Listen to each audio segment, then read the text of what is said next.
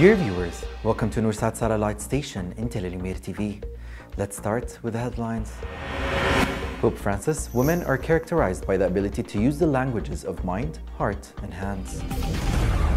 Patriarch Theophilus presided over the rites of the sanctification of the oil blessing of the King of Britain. Latin Patriarchate congratulates the launch of the General Secretariat of Christian Educational Institutions in Jordan. A ceremonial ceremony for Bishop Mar Antimos Jack Yaqub to enter the Holy City. We also have appointment of Father Ibrahim Nafa as spiritual counselor of the Marian fraternities. Welcome back. His Holiness Pope Francis received a number of women from different religions. During the meeting, His Holiness praised the ability of women to use three languages together: the language of the mind, heart, and hands. The Holy Father continued by saying that women think about what they feel, and this is a great thing, as they have the ability to think and manage things differently from men, and maybe even better than men, which is what we see in the Vatican as well. When women were asked for help, things changed and went forward. The ladies pointed out that they are one team that come from different backgrounds, religions, and jobs, and they described the diversity as a strength of their life journey.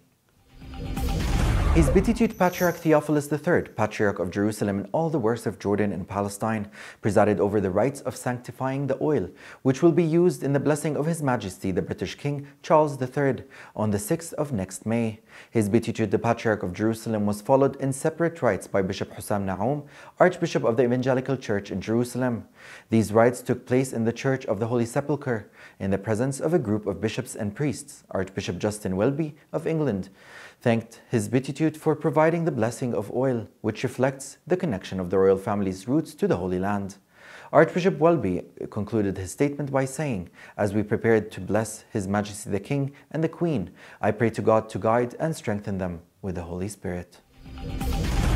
On the other hand, the heads of churches in the Holy City renewed their call for immediate calm in the Palestinian territories and issued a statement saying, "We, patriarchs and heads of churches in Jerusalem, are saddened by the recent escalation of the cycle of violence in the Holy Land." The statement pointed out that these painful developments call for an immediate de-escalation of existing tensions and a final solution to the Palestinian-Israeli conflict, in accordance with the resolutions of international legitimacy. The heads of churches in Jerusalem added that we are with all people of goodwill. We will pray to the Lord for peace and justice in our Holy Land, where everyone is suffering because of this long and painful conflict. His Excellency Bishop Jamal Khadir, Latin Patriarchal Vicar in Jordan, presided over a festive mass to bless the new launch of the General Secretariat of Christian Educational Institutions in Jordan, in the presence of its Secretary General in the Kingdom, Dr. Nabil Khurman, a number of priests, deacons, and nuns, and a group of educational events planners. The celebration took place in the Church of the Good Shepherd, at the center of Our Lady of Peace of the Latin Patriarchate near Airport Road.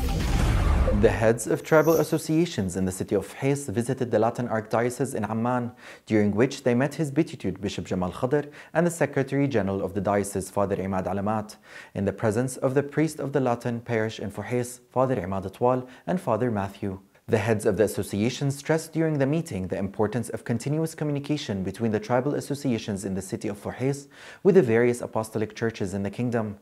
The visiting delegation gave a detailed explanation of the most prominent activities and events implemented by the associations in partnership with various local community institutions in the city, as they raised before His Beatitude a number of issues of interest to the city at the pastoral and educational levels. Archimandrite Christophoros presided over the service of the first prayer of praise to the Mother of God in the Church of the Entry of the Master into the Temple in Amman, in which he transferred to the faithful parish the blessing of His Beatitude Archbishop Christophoros, Metropolitan of Jordan, for the Greek Orthodox. In the service sermon, the economist Ibrahim Dabbour spoke saying, "The dynasty of Adam was stopped by the birth of God, the word from the Virgin Mary, to be the new Adam. And we are by Him a new creation, striving and seeking to return to paradise by virginity and holy fasting." Archimandrite Christophoros was assisted in the service by a number of priests and deacons in the presence of a group of believers.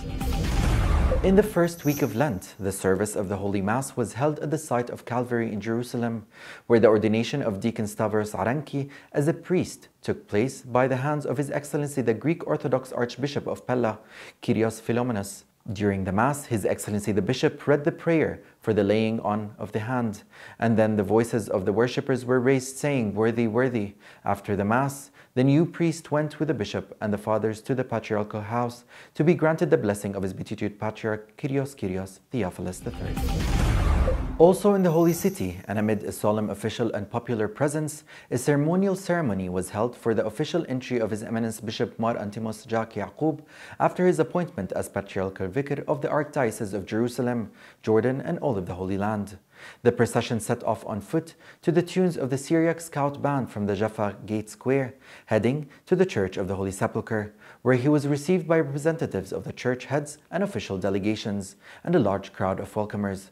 Then his procession went to the Armenian Church, where he was received by the representatives of the Armenian Orthodox Patriarchate in Jerusalem.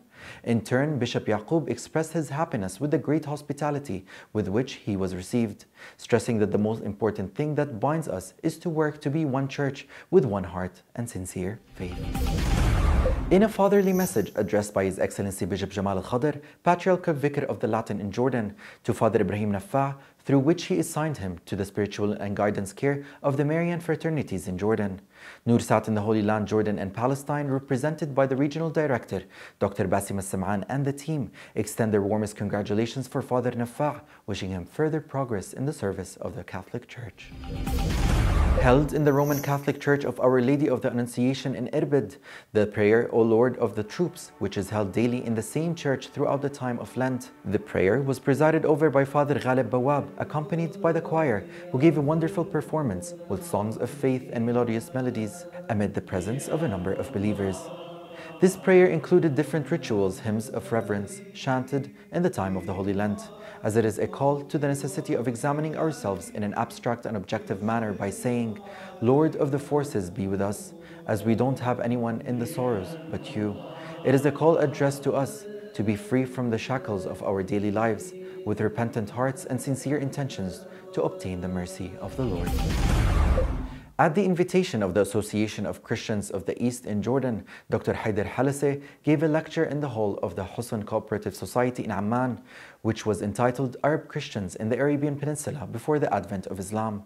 Dr. Halase confirmed in his lecture, which was attended by a number of those interested in historical affairs, that Christianity entered the Arabian Peninsula around the 4th century AD, and that the disciples of Christ are the first to preach the Christian religion in the Arabian Peninsula and help the people of the region in their economic and social renaissance, and blended in their culture. A large part of the population has embraced the Christian religion, so churches and monasteries were established in various cities. Christians also had and still have a prominent role in the renaissance of the Arab nation in various social, economic, and political aspects. Here, dear viewers, we have come to the end of our news, and those were the headlines. Pope Francis, women are characterized by the ability to use the languages of mind, heart, and hands. Patriarch Theophilus presides over the rites of the sanctification of the oil blessing of the King of Britain. Latin Patriarchate congratulates the launch of the General Secretariat of Christian Educational Institutions in Jordan. A ceremonial ceremony for the Bishop Mar Antimos Jak Yaqub to enter the Holy City. Appointment of Father Ibrahim Nafa as spiritual counselor of the Marian fraternities.